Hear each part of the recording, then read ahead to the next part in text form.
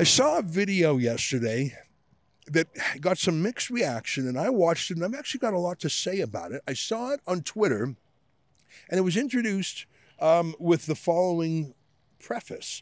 To the cowards hiding behind the anonymity of the internet and posting, Hitler was right. You got something you want to say? Why don't you say it to our faces? And that was written by a guy named Charles Weber, who seems like a really nice guy, and obviously he's against anti-Semitism and against Nazism. So I was interested in what he had to say and the video he referred to. Let me play it for you now. It's not very long. It's only about a minute and a half. Take a look at this video that he was referring to.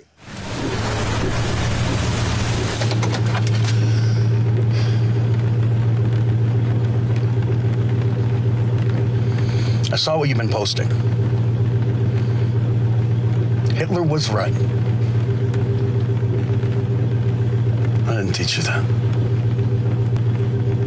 You hide behind your screen, spewing all this hatred and ugliness. You got something you want to say? Get out of the truck and say it to their faces.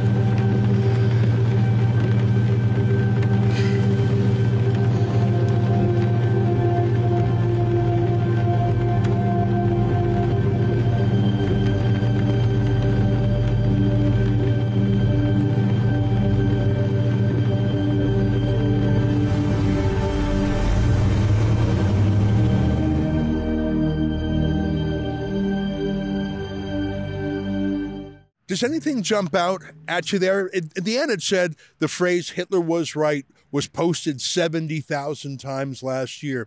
I'm going to disagree with that. It was probably posted 70,000 times a day this year, ever since the October 7th massacre, when Hamas terrorists broke into Israel and basically reenacted the worst of the Nazi Holocaust. It was actually the worst day for Jewish death and murder since the Holocaust itself, let alone the rape and the hostages and the Stone Age level of barbarism.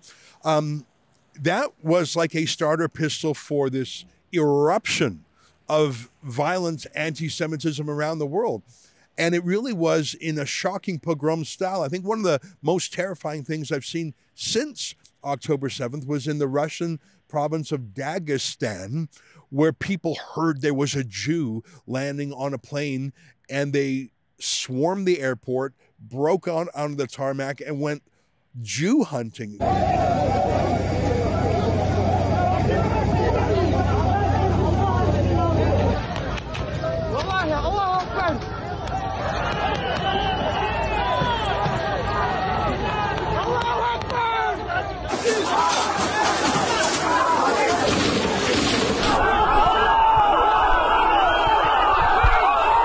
Well, there's been huge mobs like that around the world, not quite as violent as that, but certainly their language has been menacing.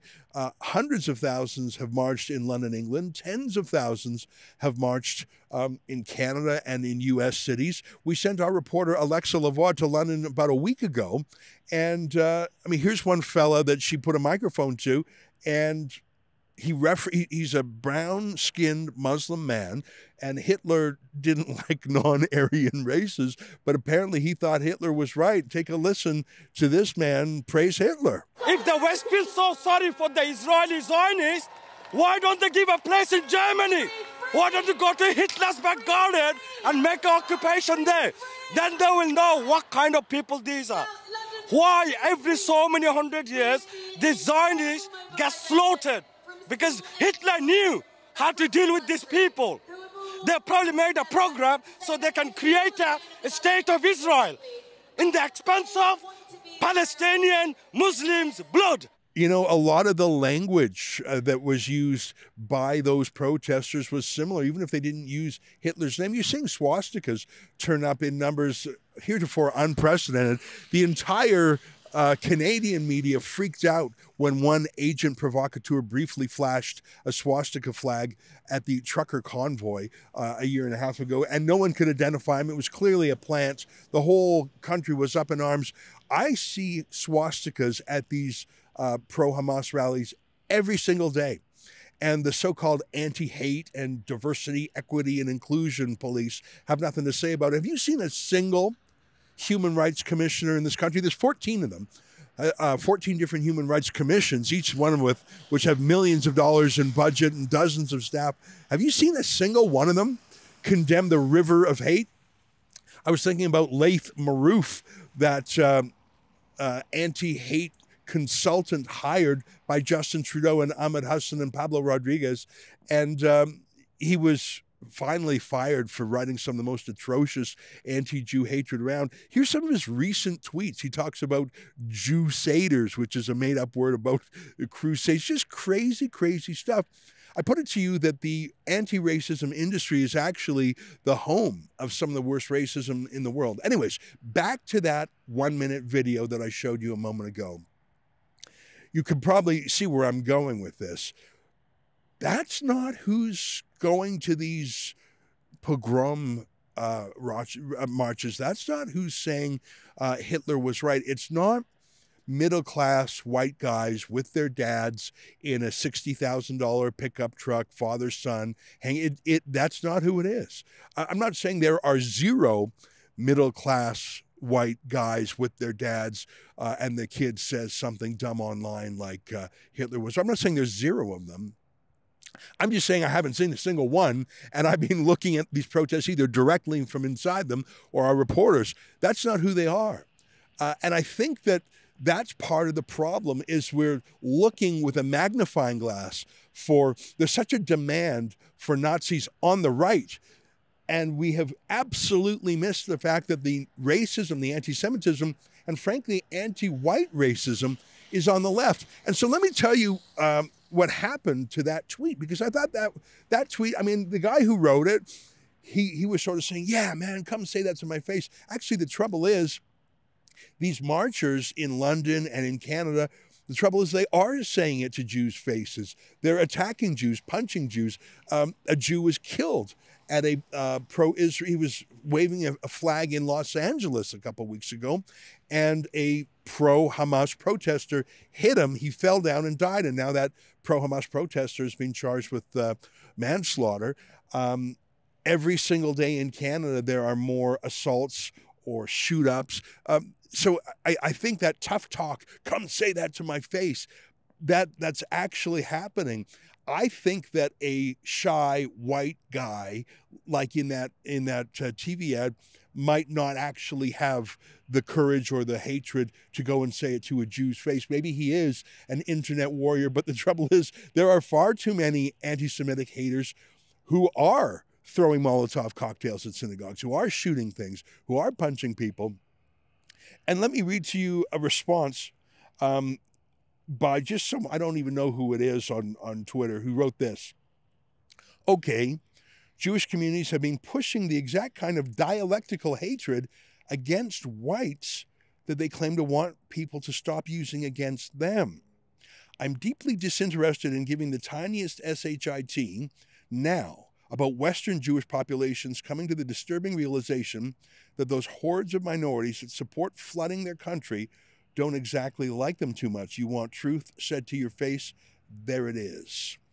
So that commentator, who I've never seen on Twitter before, I don't know who it is saying the Jewish lobby groups, and that ad was paid for and circulated by a Jewish lobby group called StopJewishHate.org. It is true that many of the open borders, multiculturalism advocates have been Jews and have been Jewish organizations, including in Canada. Now, that obviously doesn't mean every Jew. And one of the things I don't like about the tweet that I just read to you is that it's sort of a collective guilt, collective punishment. I'm a Jew who has always called for less immigration. I call for zero illegal immigration and less legal immigration, and the less legal immigration should be vetted for a number of aspects, including cultural assimilability. Do people assimilate and integrate? Do they agree with our Western liberal values of pluralism, nonviolent solutions to problems, separation of mosque and state?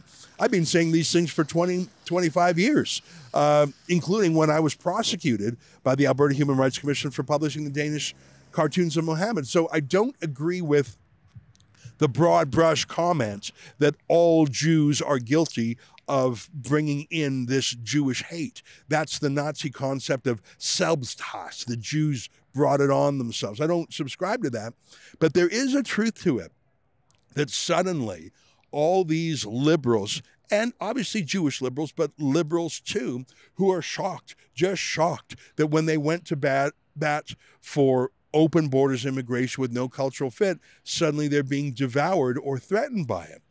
So I think that this commentator I just read, and is, I honestly don't know his real name. He goes by the artist formerly known as Eric. But the reason I point to his reaction is because Elon Musk replied to him and said, "You have said the actual truth."